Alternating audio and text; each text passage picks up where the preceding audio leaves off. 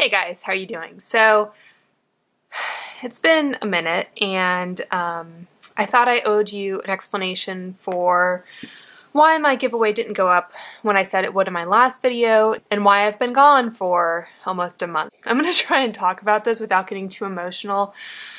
If you saw my Instagram post, my cat passed away basically, and she was 19. And I'd had her since I was a freshman in high school is when I got her. And I'd had her for most of her life. I think she was about 6 months when I got her. And I actually got her as a Christmas present on December 19th, 1999 from my parents. And if you'd like to hear more about kind of the story and background of how I got her, you can check out my Instagram because I kind of go into it in depth. So, like I said, she was 19, and I think like most senior cats, like she was starting to decline, and for the last few months anyway, she was under 5 pounds, so she was very small. I mean, she'd always been kind of a smaller cat, but she was definitely losing weight, and we had a blood panel done in August, and a lot of what you worry about with older cats is their kidneys and their thyroid. I think those are two of the most common ailments that they go through. And her kidney levels were fine. Her thyroid was maybe on the high range of being normal. So she passed away on December 6th. So like the week before, she'd started like basically urinating outside the litter box, and just given the frequency that she was doing it and everything, we're like, well, we should take her in, partly to rule out like a UTI or anything like that, but just, you know, because it'd been 3 months, which isn't a terribly long time, but we wanted to, you know, see what's going on. So we did another blood panel, and like her kidney levels were high. And so what the vet recommended, because you can't really treat kidney disease in cats, you can just kind of manage it, and she was a little dehydrated as well. And a lot of what older cats do is their urine is dilute because they drink a lot, they pee a lot. It's just kind of, I guess, a function of their kidneys not working as well. So what he recommended, or one thing that he said we could do, was try administering subcutaneous fluids, which isn't like an IV, and I apologize if you're squeamish. You can just skip ahead a couple seconds, but basically it's like sticking a needle, like when you get a TB test done, you just kind of stick a needle under their skin and administer like electrolytes and that sort of thing to try and help hydrate them and kind of flush out like the toxins that the kidneys would normally be filtering. So we tried that for a couple days. He also gave us a medicine that we were supposed to put in our food, or actually administer orally with food after she'd eaten, which was supposed to be, I think, a phosphate or phosphorus binder. So we did that a couple days, but between the 2 days that we started doing that, the last day that she was with us, she basically couldn't stand anymore, and like she would make like kind of a little whimpering noise when she tried to stand, and I think that's kind of when we knew that it was time to say goodbye. And yeah, and we took her into the vet, and we kind of knew going in, it's like, you know, this is probably going to be the last day we have with her. And what the vet said was kidney disease doesn't really put them in pain, but it makes them feel really nauseous and really sick, and they're just not like feeling like themselves. And like the way that she kind of had her head down between her paws, he said that she was probably feeling nauseated. And the night before, we like tried to give her some salmon, which is something that she normally went nuts for, just like, you know, salmon fillet that we cooked without any spices or anything on it, and she wasn't interested in that even. So yeah, I told my husband at Thanksgiving that I would be surprised if she made it to Christmas, and it turns out I was right. She went a little bit sooner than I thought she would. She really quickly kind of deteriorated within like the week and a half after Thanksgiving. And like I said in my last video, I was trying to get that giveaway up. I think I said like November 18th. But between traveling with the holidays and dealing with Mo, it didn't really happen. And she was my first cat, and you know, she'll always be my first cat. And again, I talk, I think, in more depth on the Instagram post, but I got her when I was, I think, 14 or 15. And because my dad was in the Army when I was younger and moving a lot, getting a cat or a pet wasn't really feasible. So that year we actually moved to a different state, different school district and everything. And I think partly because my parents felt bad about kind of removing me from all my friends and, you know, kind of putting me in a new environment. And because my dad was in a civilian position at that point, they kind of thought, well, we're settled enough. And this cat kind of came into our lives. I think she was actually a stray that one of my uncles, who kind of lived out in rural Wisconsin, had come across somehow. So that was kind of how she came into our lives that way. And yeah, so that was Mo. I don't know if you can see right here. So it was funny because I was thinking about doing Vlogmas. I think I mentioned that in that video as well. But with her, I think November 30th was when we took her to the vet for the first time, and then December 6th was when we had to say goodbye. So anyway, so that kind of put an end to the Vlogmas plans. So one of the things I was thinking about doing as part of Vlogmas was showing you how I decorated my tree, which you can see a little bit here behind me. And I actually filmed myself decorating it, and I was going to insert it and kind of sped up time-lapse footage. And then I was going to kind of give you a Christmas tree tour and kind of, I don't know, just kind of tell you my thought process and how I decorated it. But the most important part of the decorations, the ornaments that go on my tree, is what I and my family call the ornament of the year, which basically signifies an important event that happened. It can be happy, it can be sad, it just depends on the year. And obviously my cat of 19 years passing away was, I guess, the most significant event of the year. It just so happened that it was kind of right before Christmas. And prior to that, I'll show you right here, this was a stuffed ornament. This is the British Museum. We bought this when we went to London in April, so there wasn't anything super significant that happened other than taking a trip to visit my husband's family. So this was going to be the ornament of the year, but with Mo passing, I just have it hanging on here with the paper clip because I didn't feel like getting out the tree hooks.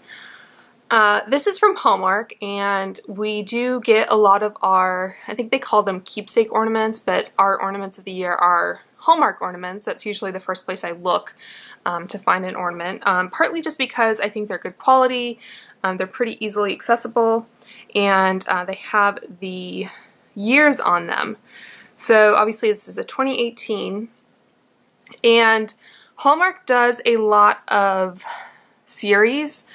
So one year they'll put out, you know, the first in the series, and then the next year they'll put out the second year in the series, and so on. So I really felt like I had to get this. This is, I think, the Mischievous Kittens series. Hopefully you get the detail on there. So aesthetically, it's not like my favorite design ever, but the first year that you can see there's a little black and white cat that has his little bum sticking out. But the first year they came out with this series, 1999, was our ornament of the year. That ornament is on my parents' tree because I was still at home, and that was their ornament for the year as well. Anyway, because the first ornament in this series was the ornament of the year for 1999, the year we got Mo, I felt like I had to get this one to I don't want to say celebrate, but to commemorate her passing. So this is the 20th anniversary actually in that series. She was 19, but because the first year came out before she was a year old, if that makes sense. That is why this is the 20th. So anyway, so we got that one. And some years I actually get more than one ornament of the year. Like sometimes they kind of, it's almost like a grouping, or I just find multiple ornaments that I want to get to mark that event. So I also found this ornament, and I will insert a picture of Mo so you can see. She was a really beautiful cat. So she was a calico, and I think I found this, I just Googled like calico ornaments, and I found this one. I think I actually purchased this one from Amazon. It's from, I think, Old World Christmas is the name of the brand. It doesn't have a year or anything on it. But I did want to get a calico ornament because she was a calico, and there aren't any calico cats on that ornament. And then last but not least, we were in Michael's, and we kind of wanted to get an ornament, like a picture ornament, to actually put a photo of her in. And this is the frame that we picked out. It's just like a square frame with a little snowflake that says 2018 on it. And this is a square photo. We haven't actually printed or found a picture that we want to include in this.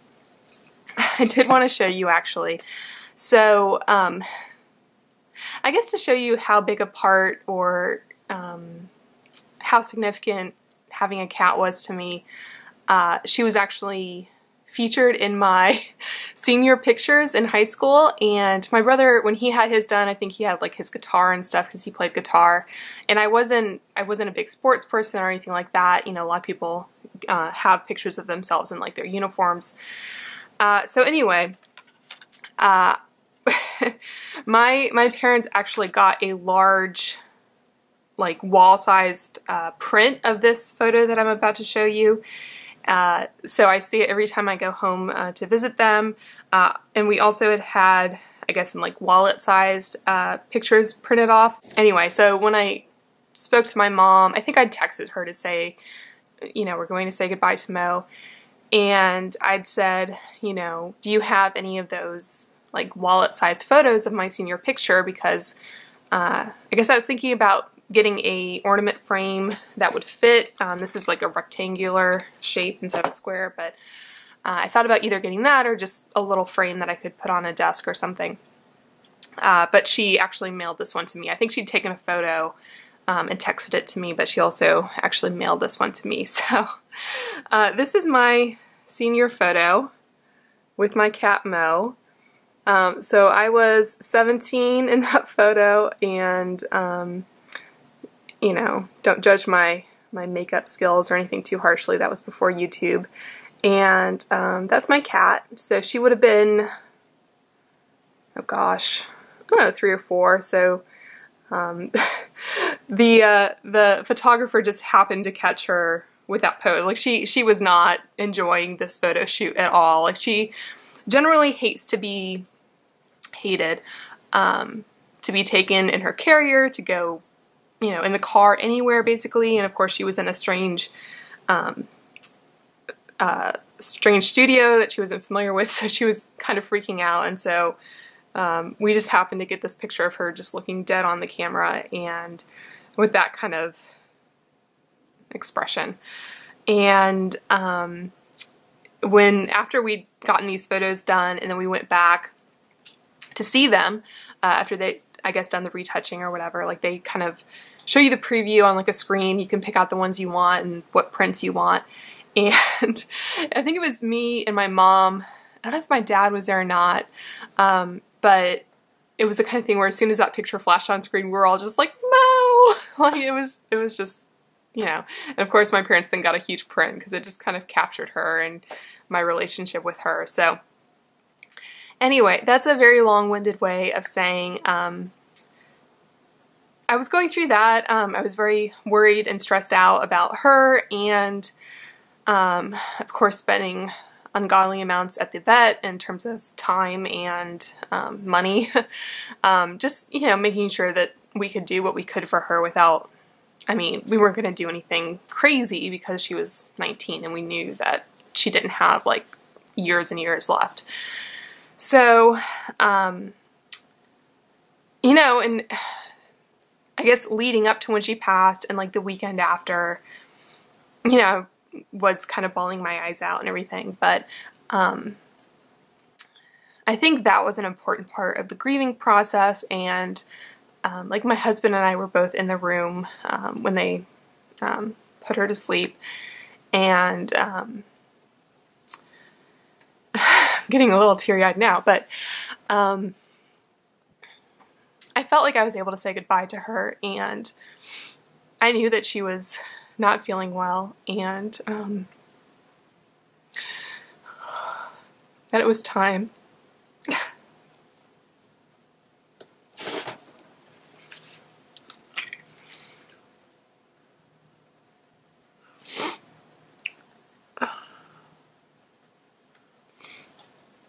Oh, my eyes are super bloodshot. I probably shouldn't have worn glitter today, but I felt like trying to do something a little festive. Yeah, my eyes like were watering kind of for a week straight, and they finally kind of stopped. So hopefully this doesn't start back up again. But I did try some eye drops that what's her name? Lisa SCO9 recommended, and I'm not sure that those, I mean, they definitely whitened my eyes. I'm not sure they were great for kind of the long-term health of my eyes, but I might try those in a future video, but I just didn't feel like trying it today in case they were something that was making my eyes kind of water and be irritated. So anyway, aside from that minor waterworks episode, we are starting to adjust. Yeah, I feel like I'm thankful for the years that I had with her, and I loved her, and I'm sure she's in a better place now. So anyway, so I feel like I got most of my grieving out, but of course, you know, talking through some of what happened, it does kind of bring back those emotions. And I will say that we do want to adopt more cats in the future. Would probably try to get a couple at a time, either a bonded pair or a pair of kittens from the same litter. But I think we're just going to take a little break, and the apartment that we're in now isn't really well situated for 2 cats because we only really have space for 1 litter box, and I think with 2 cats you definitely want to have at least 2 litter boxes. And you know, if we have kittens, like, you know, giving the space or having the space to kind of corral them as needed, it's just not ideal at this point. So maybe next year if we move we might adopt, but for now we're just, you know, taking the time to I don't know, be without a cat. So okay, so anyway, time to get on to the giveaway, which I'm finally recording. So I'm going to do 3 winners. This is to celebrate my, I guess, 1,000 subscriber milestone, or gosh, 7 years on YouTube, I think was in August. So however you want to think of this, it's a giveaway to give back to you guys. So this is the 16th as I'm recording it, and I'm going to try and get it up tonight, and then I think I'm going to pick the winners on December 26th, which is Boxing Day. So I will have all the details down below, tell you how to enter and all that sort of thing. But without further ado, I'm going to show you what the actual giveaway prizes are. And I think the way I'm going to pick the winners, it's going to be a random drawing. You have to obviously be a subscriber and leave a comment on this video. You can make it whatever you want. You can tell me if you have any pets, what their names are, how old they are, that sort of thing. You can tell me your favorite holiday tradition, anything you're hoping to get from Santa this Christmas, anything like that. So it can be whatever you want, and you just have to comment on this video before the giveaway closes. So I'm going to assemble a list of all the people who've commented on this video, and I will do a first drawing, and that will be the first place winner. I'll do it again, that'll be second place, and then a third time, that'll be the third place winner. Okay, so in third place, and all of the boxes are going to be shipped in priority mailboxes. This is the medium flat rate, and the giveaway is open to US viewers only because of the shipping restrictions when you send nail polish and fragrance and that sort of thing. So for that reason, and I think most of my viewers are in the US, if I do eventually have a substantial viewer base internationally, then I'll try to do a giveaway that includes international viewers as well. So in third place, so all of these giveaway packages that I've assembled, I'll give you a little sneak peek here. So all of them will have a makeup bag and all of them will have a palette. So the palette for the third place, which I've already wrapped up here, this smoky eyeshadow palette from Skin is the makeup brand, and it looks like this is sealed, so I'm not going to open it, but I'm sure if you want to see what's inside, you can just Google it. The brand is SKINN. So that will be the palette for this one. I think all of them have a little shower poof. This is from, I guess the brand is Sweet and Shimmer, but from Ulta is where I picked those up. And the makeup bag for this one is this really nice plush, kind of like a fuchsia magenta sort of color with a rose gold zipper. So I've packed it full of things here. So I have the Glycolic Foaming Cleanser from Mario Badescu. I don't want to go through everything here because I feel like we'll just be here forever. There is the Makeup Setting Spray from Urban Decay, the all-nighter one. There are some fragrances. Let's see here. A couple of the Wet n Wild Mega Glow highlighting powders. These are in Precious Petals and Crown of My Canopy. I have the, let's see, Anastasia lip gloss in the shade Kristen. There is, let's see, some other samples here. The Sephora Cream Lip Stain, little sample, the red color. The Black Opium fragrance is in here. There's a mascara, the Audacious mascara from NARS. Let's see what else. Some Tarte lip paints, Clinique mascara, Living Proof Perfect Hair Day. Lots of little samples. There is the Laura Geller Baked Marble Eyeshadow Duo. Lots of brushes here from e.l.f. that I'm including. A Redken hairspray. This is the Becca Shimmering Skin Perfector in Opal. Little deluxe sample. An Ulta $5 off coupon. So I tried to fill these as much as I could to fit into the, I guess, is it medium flat rate? And I think the palettes, the grand prize winner I think has more kind of full-size products and it has a better palette, I would say. So this was third place. And then second place, again, we have a shower poof, another Redken hairspray. I tried to make these second and third place prizes kind of roughly equivalent. This is the makeup bag. You can see this one. If you've watched any of my previous hauls, you probably recognize these bags. The contents have changed, so they're not the original products that were in those bags, but if you liked the bag in a previous video, you have a chance to win it. So this is a shiny rose gold metallic, and it has a lipstick zipper pull, which is kind of fun. And again, a lot of similar products. We have the, like the Wet n Wild highlighters again. There is a Patchology mask, another NARS mascara, Philosophy Purity.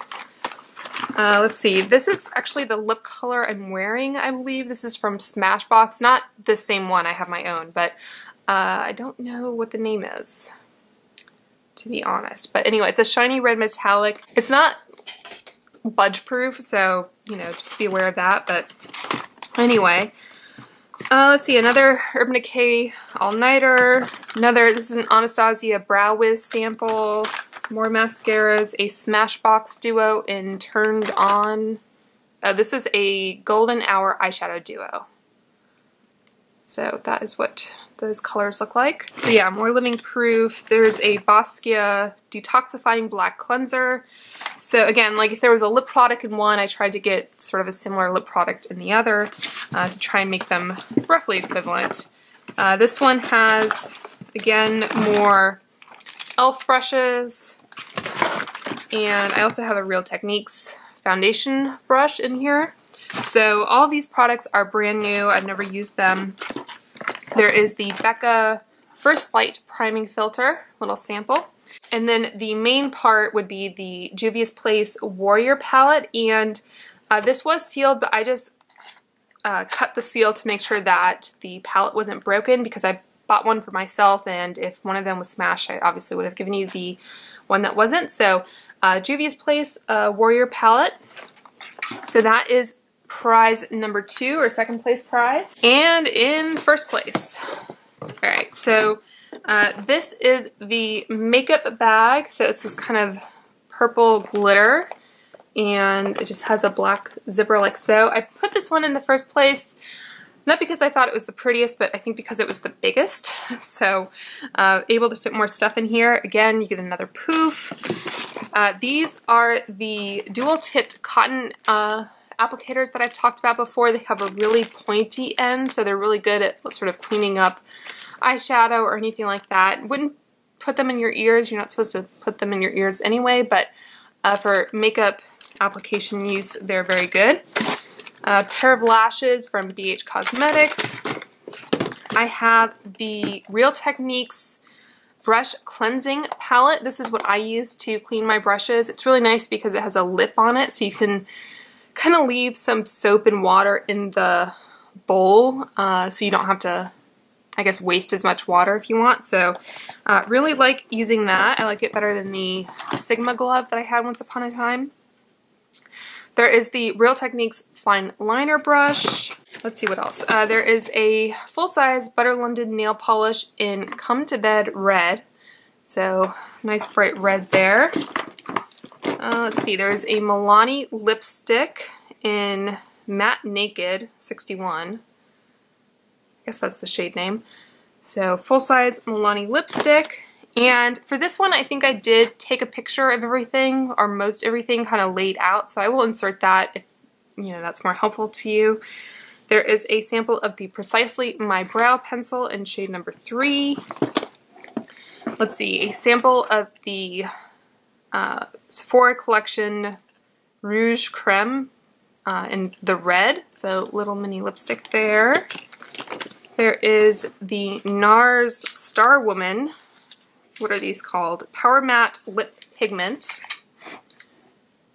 So another nice red color.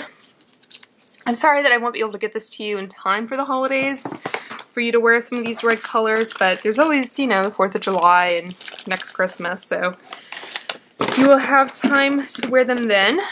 There is the Laura Mercier Caviar Stick Eye Color in Rose Gold.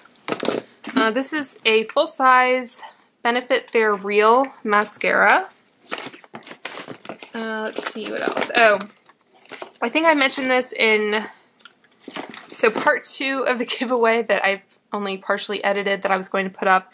I talked about products that I had purchased for the giveaway, like the Juvia's Place palette, and I also have this ColourPop Disney Collection lipstick in Belle. So I purchased one for myself, and I bought a second one to put in the giveaway. I don't know if these are still sold out. They were at one time, but I know ColourPop's kind of restocked a few times. So anyway, if you either couldn't get your hands on it or didn't want to buy it for yourself, that lipstick is going in. Let's see, a mini Better Than Sex mascara, another e.l.f. brush. This is the small tapered brush. I also have a sample of the Benefit Roller Lash mascara. I have some fragrance samples. I have a sample of the First Aid Beauty Coconut Skin Smoothie Priming Moisturizer, which is what I use. So there's a little packet for you to try out. There is a Tarte lipstick, liquid lipstick and lip gloss duo. So there's that. Trying to rush here because my battery's gonna die.